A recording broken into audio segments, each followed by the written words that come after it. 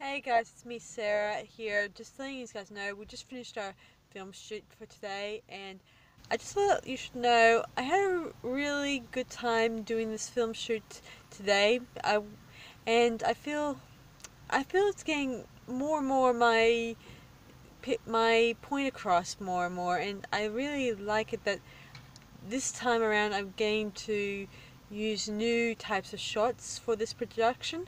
So I'm kind of happy about that. And I'm using lots of good advice from both my DOP and and mostly from myself to get my ideas across. One idea I got from a famous filmmaker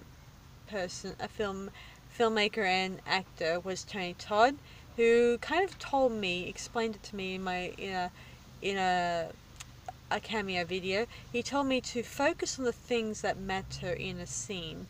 Keep your images, close ups and, directly, the things that matter the most in your project stand out more, which is even cool, to give it the impression of of something fun and extraordinary and exciting, to keep it slow and detailed and keep the audience at bay when you think you know where you're going in the story, but then you're thrown something different along the way, and then you're wondering, ooh, does that mean we are going to be in for a big surprise at the end of this production?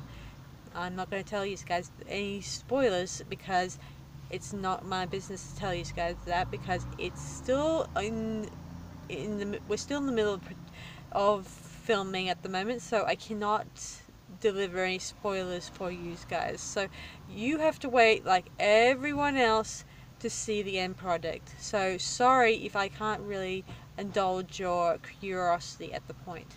So I'll see you guys in my next update video, and I hope you guys enjoyed the behind the scenes. Okay, bye for now.